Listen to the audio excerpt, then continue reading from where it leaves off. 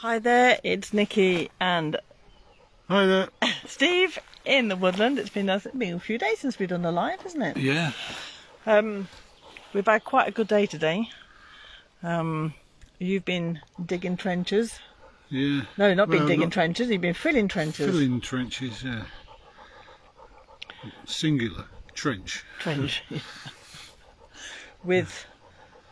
Yeah, with some rocks. I thought, right, okay, let's start filling it in now. And went over to the old barn.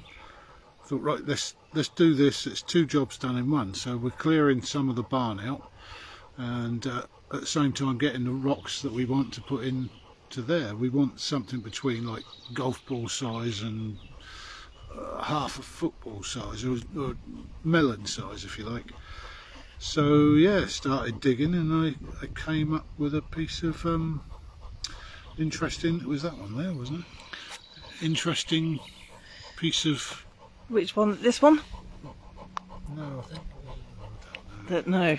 But one of those. Yeah, we came up against something. Yeah, I think that looked like this. Yeah. And as you can see, it's got like patterns on it. And this was deep in the soil. It wasn't like placed on top. This was within the stones and the mud, wasn't it? That had fallen. Right underneath, yeah.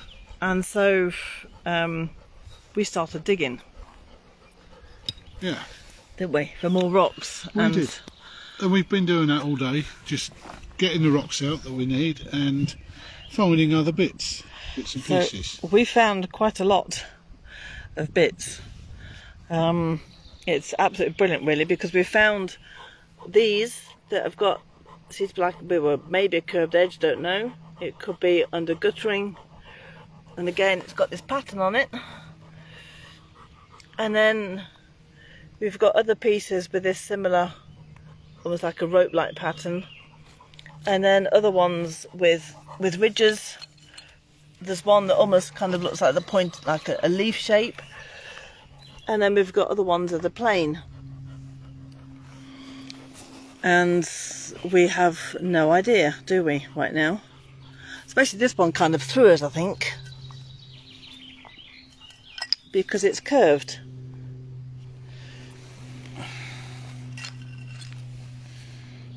See, you could think that that's the base of a bowl. I'm kind of thinking it's something to do with the roof, because we found it all the way spread along about 8-10 feet of bank of the old house bricks. Yeah, and it's rounded in shape, and it's quite thick, you know. Yeah. It's a good 1.5 inches there, so it's really robust stuff. And we just don't know why. It's it's obviously not straight, it's curved here as well. And then with these, it's the same. Yeah, these are big chunky things. It kind of makes you think that that's the base, but it's got, you can't see it now because it's dirty, but it's got wavy lines done all over it. So yeah, I don't know. It's got patterns on both sides, which means it would have needed to be seen from both sides. I think maybe from underneath it might be like a gutter. But then, you know, you've got this side as well. You've got the pattern here. Yeah, but that would be seen from below. That's what I'm saying. And then the pattern here. Yeah. So I don't know. So this would needed to be seen as well. Otherwise, it wouldn't have put a pattern. It's really. Don't know. It's quite a mystery at the minute. I mean, they're all the same. They've all got this wavy pattern. We can only know, and when we find more, we hope we're going to find more. If anybody knows what this could be, please do let us know. And then we found the bricks, haven't we? We have found some bricks, yeah. Which is quite unusual because the whole house is in stone. And I know around this area, like in the Vendée as well, they do use bricks for lining the windows, but I don't know from when that started. And then it's also got writing on them.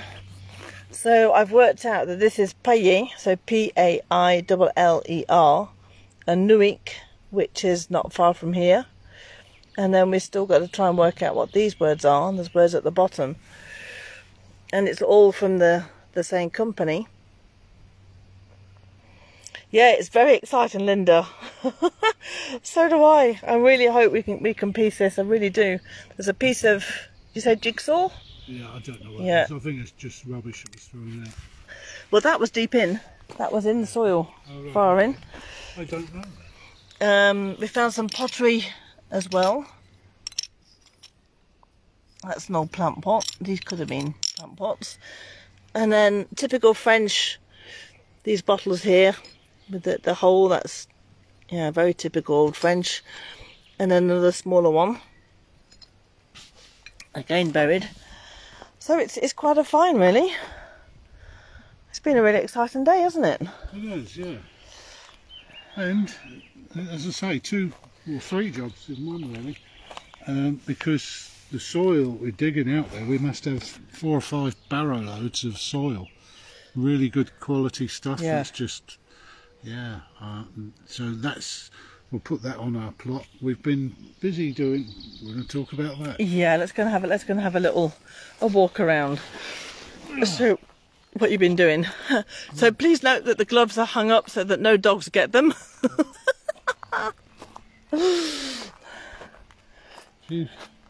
Right. If you can see the lay of the land, it comes down to a slope here and then it rises up. Hence one side of the trench is like 24 inches and the other one's like 20 inches. So that naturally slopes down to here and the high point. So water would have been coming down here right away through the middle of the veggie plot. So all this soil, I think what we're going to do is we're going to push it over and make this level to the same sort of level as the chicken run, and then we can put all the soil that we've got. Do you want to? Yeah, I'll go. We're going. Talk about the bricks first. So here the rocks. There are the rocks that we've taken out of there this morning. That is halfway down the run. So that's, that's 4.5 metres. Not quite topped up enough yet. But yeah, we've got to dig out a few more barrow loads really just to top it all off. And then that'll be sorted. It'll be great. We can start putting some tile down. Yeah. Get rid of some of the tile too. Exactly. That was another job that we've been doing as well. Sorting out piles of tile. Yeah, yeah, Right, very much. Yeah.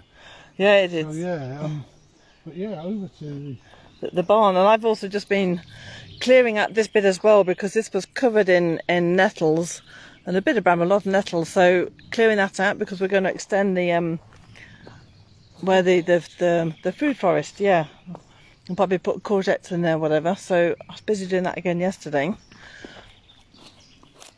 and then. we might even do some Three Sisters, I think it's called, isn't it? Yes. Three Sisters planting. Yeah.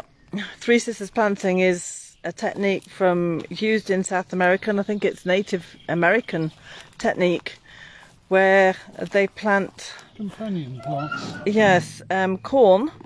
And as corn is tall and sturdy, you then grow the beans up the corn, and the beans feed the soil with nitrogen. And then you also plant squashes or courgettes because they have very large leaves and they tend to keep the weeds out and the soil cool. So it's a way of companion planting. So yeah, we'll be doing that over there. So here we have it. So yeah, 8 feet or whatever it is section. These are all the tumbled down rocks.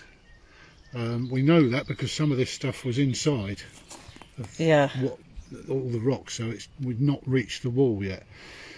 And that soil you can see is soil that we've actually pulled out, so we've actually dug deep in this. We've actually kind of like filling in the holes we're going around, shifting the soil.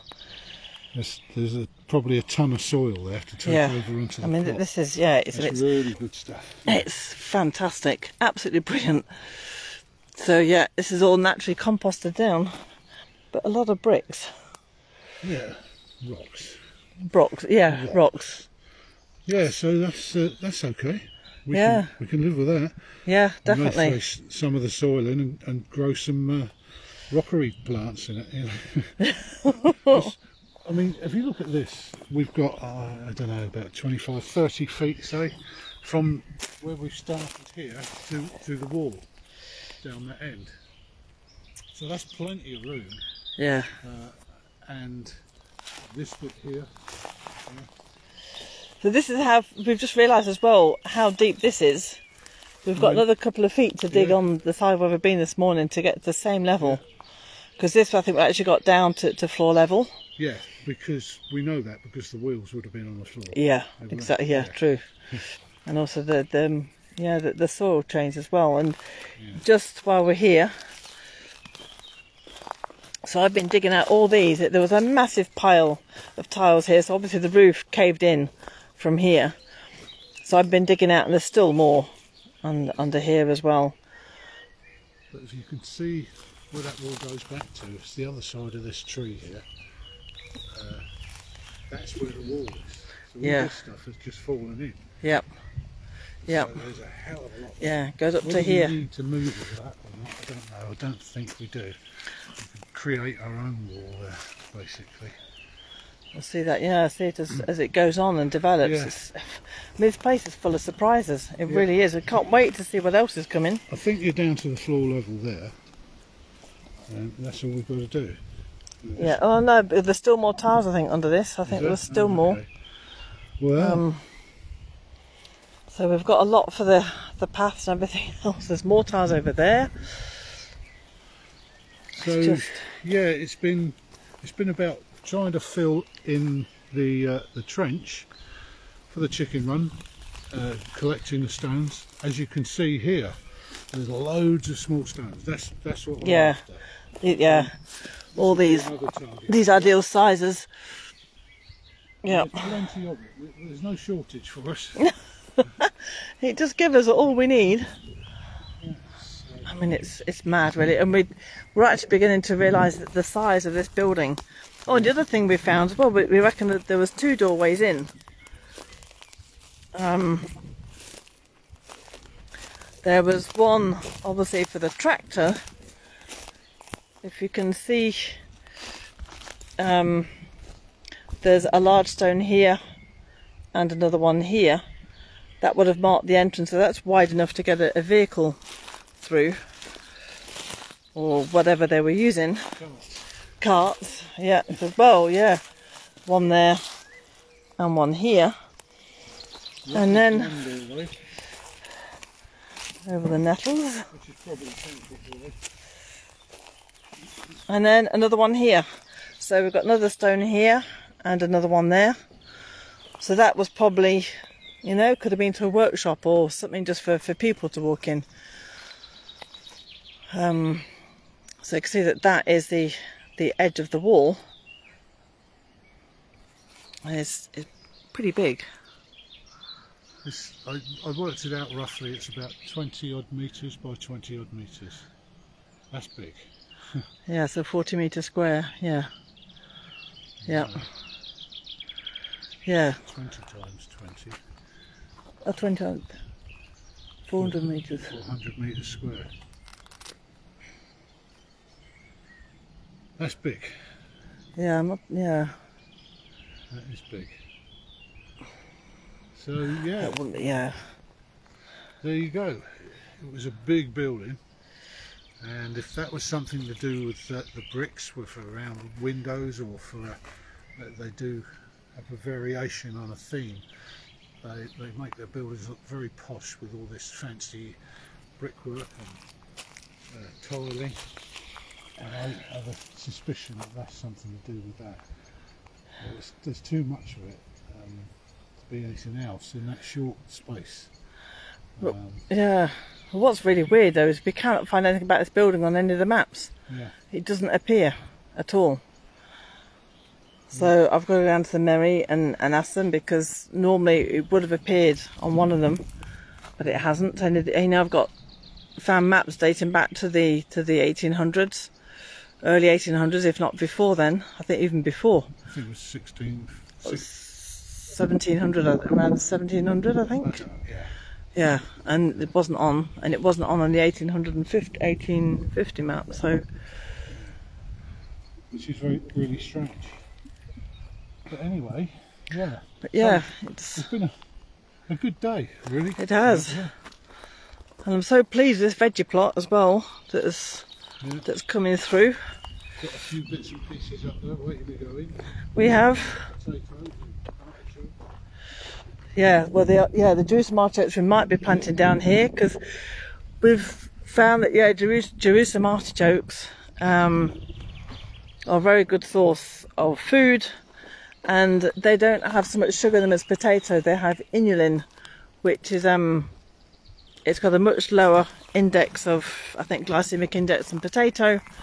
So it's much better for your health, and that they're easy to grow, because once you leave a tiny bit in the soil, they'll just multiply. So here's the veggie plot. So this was covered in bramble, if you remember, and now it's coming into this.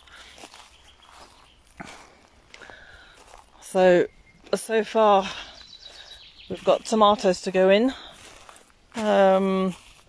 endive, which like chicory endive, and celeriac, and then we also have potatoes to go in, and then I've also got seeds to go in as well, as radishes and beans and carrots. Yeah. Melons, beans. We've also timed it, haven't we? We've time-lapsed, taken a picture every hour to see where the sun goes, and it's got a lot of sun on this in the afternoon. And in pretty the good. morning, it's pretty good, isn't it? Yeah. Yeah. But it all gets a break. It's not baked.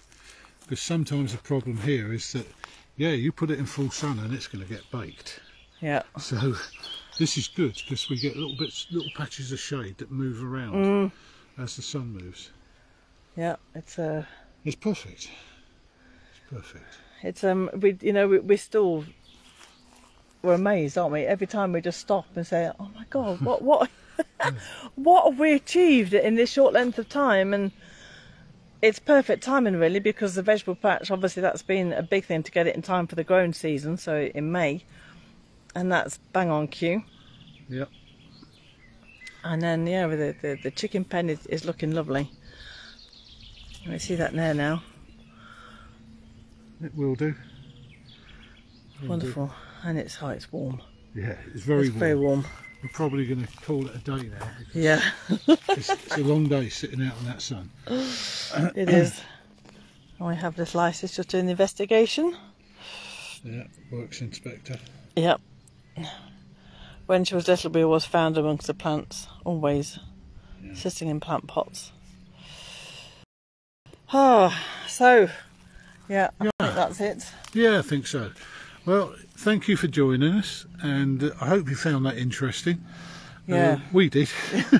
So if anybody has any idea, any clues what those bits were, please do let us know. We're hoping to find more, and then we can really piece it together a bit more and have a bit more of an idea. But yeah, we found treasure. Woohoo! Yeah. So on that note, it's goodbye from her. And it's a goodbye from him. See you all soon. Thanks for joining us. Bye. Bye.